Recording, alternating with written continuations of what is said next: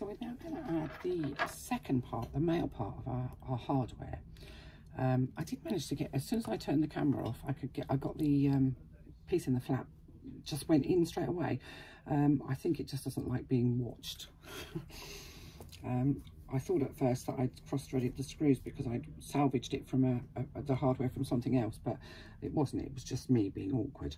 So here's the second part of my my lock. Now, any 3/4 inch lock that's less than a 3/4 inch or less high will work. However, the more substantial the lock, the bigger, the nicer the lock, the better this will be. If you use a very tiny lock, there's going to be an awful lot of pressure put on that lock. If you're holding the handle, all the weight is either on the handles or on the lock, so you've got to be very careful. So using a slightly larger, when I say larger I mean wider lock, is a good idea. It gives it more stability.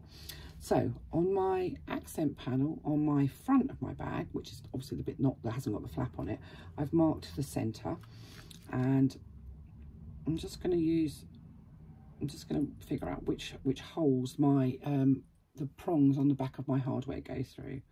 So they go through the end one and the second to end.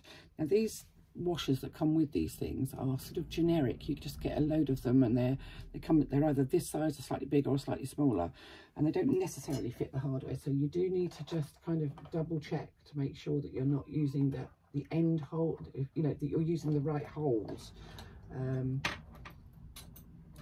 when you make your marks. Let me just, where's my pen gone? I've lost my marking pen now. Oh, hopeless.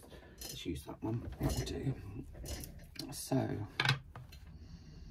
going in 1, 2, 3, so I know where my center point is.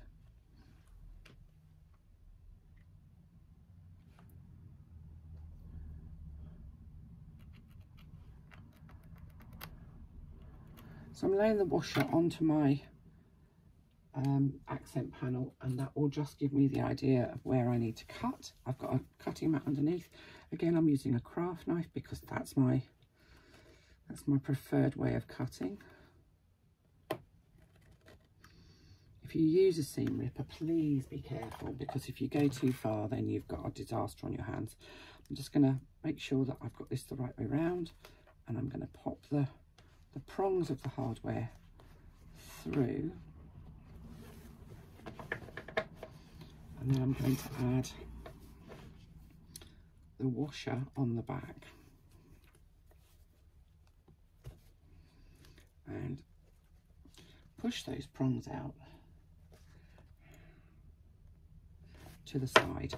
Now I will always put a piece of duct tape over the back of this. I don't appear to have any here, so I'm going to have to go and get some from my cupboard,